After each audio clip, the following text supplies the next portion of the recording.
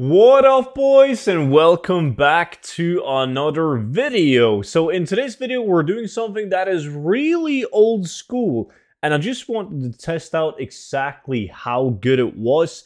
Now this video was of course given out to all the VIPs as an early access video, so if that is something that interests you, you can sign up to the VIPs down below. It's pretty much like a Patreon where you join a VIP Discord. You get to see all of my videos before anyone else. So if that is of interest, link down below. Or else you could also just grab the 0 to 10 million gold guide. Link is also down below. But in today's video, we're taking some old techniques into use. We are running around, or I have run around, with the zapthrottle mote extractor. This is an engineering item that allows you to basically just suck in clouds in Outland, and in return you will get motes that you can make into primals. So I wanted to see how efficient this was, and just to see if there was any interest on checking out or making these videos in the first place, I decided to go for what I thought would be best, which is primal air, as it tends to have the highest price.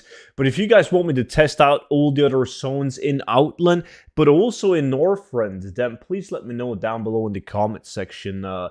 So this one right here, each zone has different clouds that you can grab for different motes. And in Nagra and TBC, you have the windy clouds, which gets you primal air, as I told you.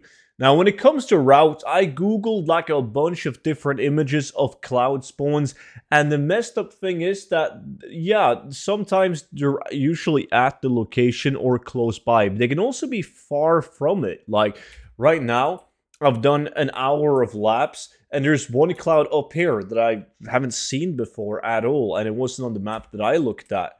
But pretty much you just walk over to these maps right here. There's no sort of tracking. Like back in the old days, you needed to have goggles in order to track the clouds. That is no issue now. All you need to do now is have, like you can either buy this one on the auction house, just level to 5 Outland Engineering, and then you just buy this on the auction house.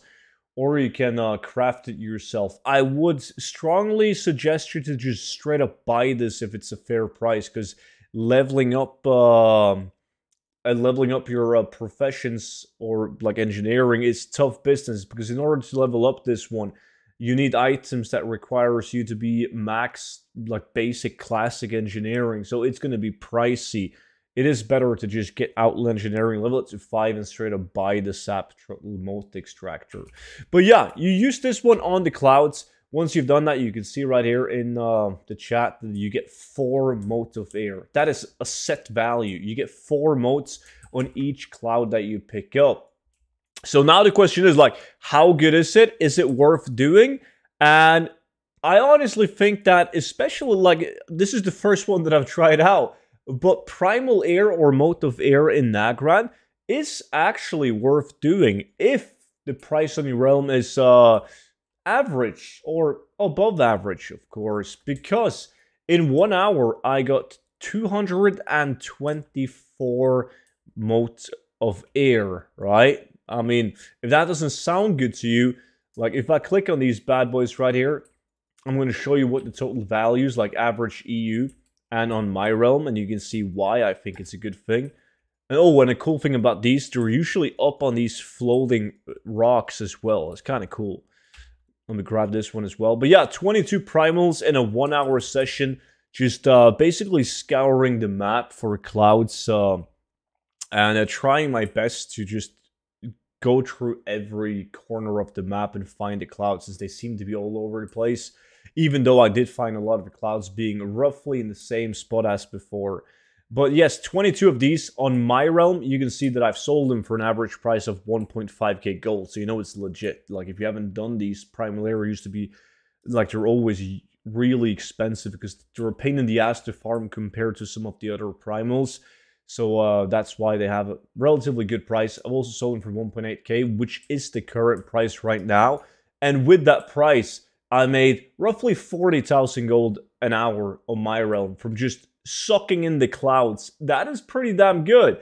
Now, the region market value average would net me like 28.6k gold, and a lot of people would be happy making an average of almost 27,000 gold an hour. So if I were you, I would just calculate in with the fact that you'll get, let's say, 20 primal air on average. Go and check the price on your realm and do the simple math, like 20 times whatever they're at on your auction house to see if it would be worth it for you.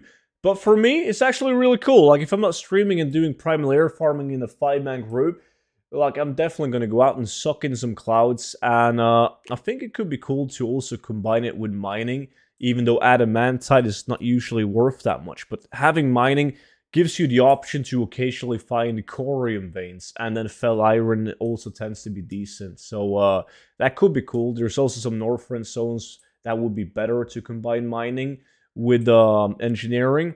However, primals are better than the Eternals that you would get in Northrend.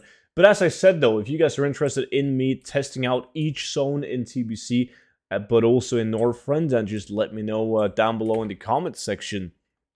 And that is pretty much it for today's video. So thank you guys so much for watching. And don't forget to check out the VIP supporters and the 0 to 10 million gold guide. Super easy step-by-step gold guide to follow along if you want to make gold using all the techniques that I use.